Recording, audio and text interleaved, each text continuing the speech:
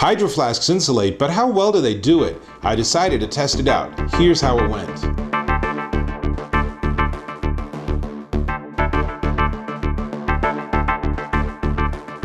Dave Taylor here, and I am surrounded by our collection of Hydro Flasks. Actually, that's not true. We have even more than these. But nonetheless, Hydro Flask was super cool in sending me one of their big monster 32-ounce tumblers because I said, I know you guys have insulative abilities and I know what you promise, but I want to test it out and really find how well they insulate. So before we go any further, let me just tell you about it. This beast is a 32-ounce insulated stainless steel tumbler. It uses their Temp Shield technology with double wall vacuum insulation, and it's an 18/8 grade stainless steel.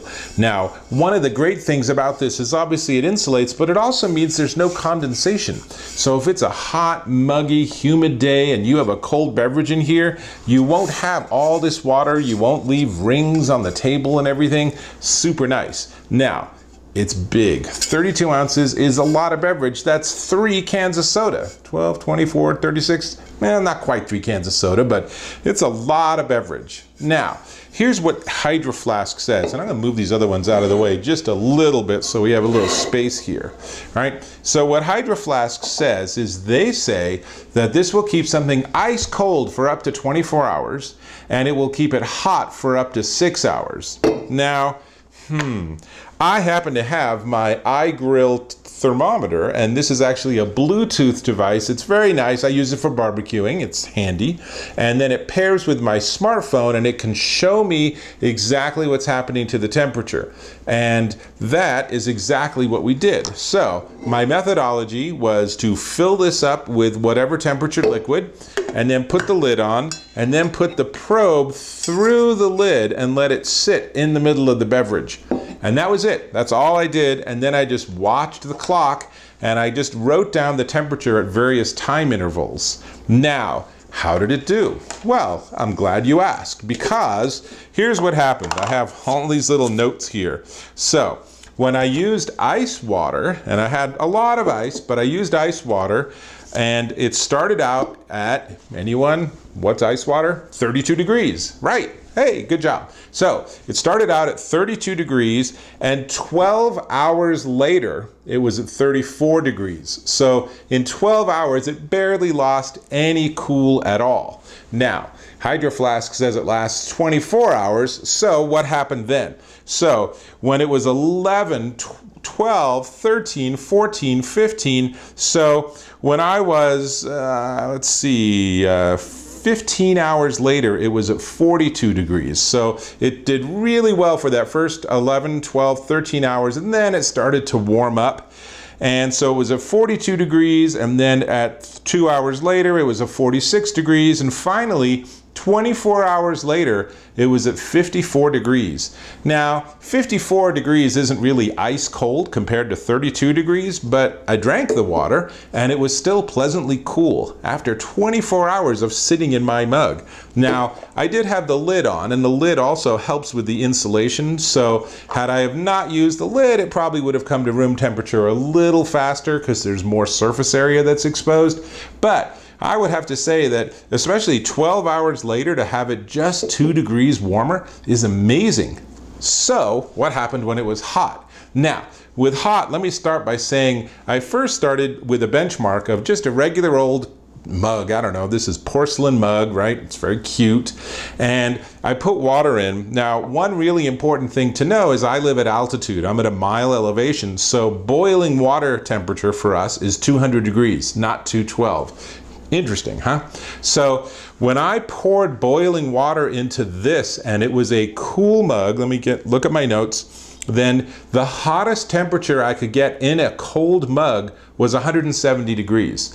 So the hot water had already lost 30 degrees of temperature by the time it actually hit the tumbler or mug and actually came up to its temperature. Now, of course, the outside of the mug got hot, but holy cow, these things lose temperature fast. So the second time I actually warmed the mug up by letting it be in boiling water for a minute or two, and then I poured the hot water in, and that time the hot water was at 188 degrees. So that's 18 degrees warmer. So if you're obsessive with super hot liquids, then warm your mug up before you use it.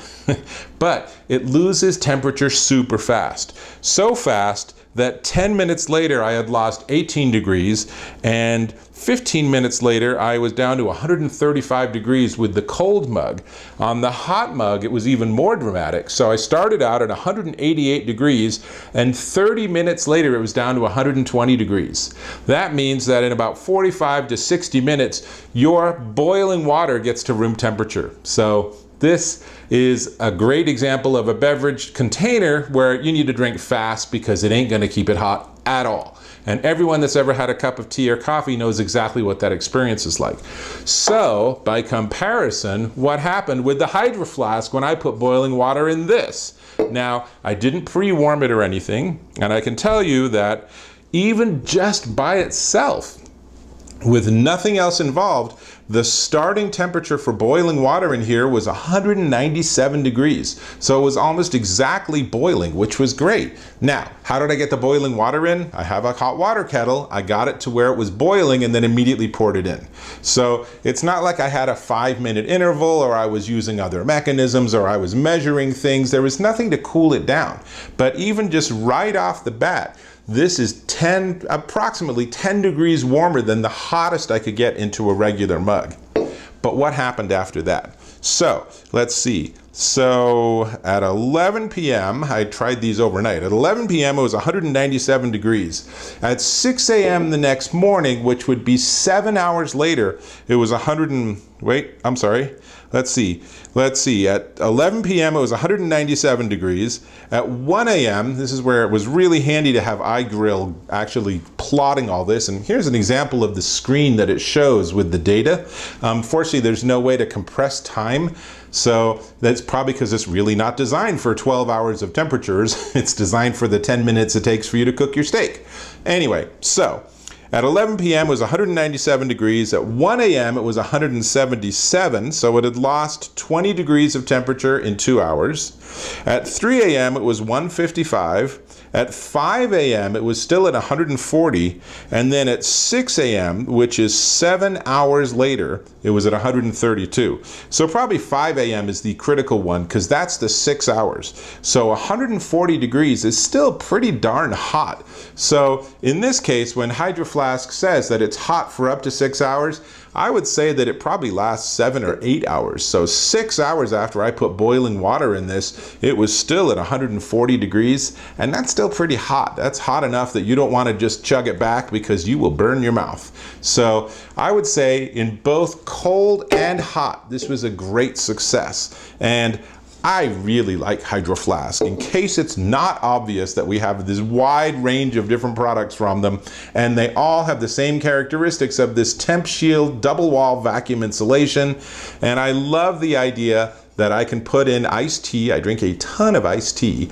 I can put in iced tea nice and cold with a lot of ice cubes and have it sit ignored for 4 hours and then pick it up again, and it's still just as cold and the ice is still all there. That's amazing.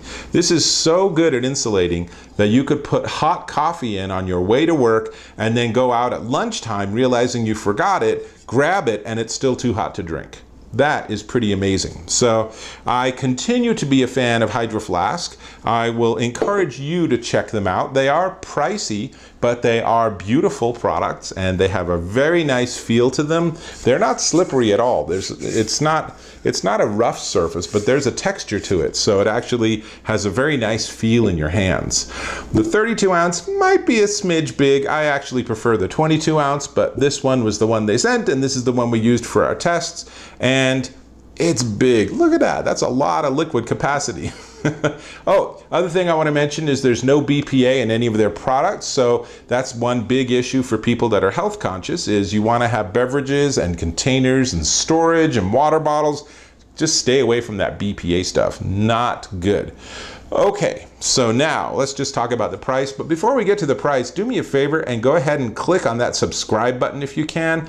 I really appreciate when you subscribe to my channel, and leave me some feedback. Give me some comments. Do you have a Hydro Flask? Do you love it? Why? If you don't have a Hydro Flask, what's stopping you and what do you use instead? Or are you one of those old school mug people and you just wonder why your coffee is always cold? There's a connection there.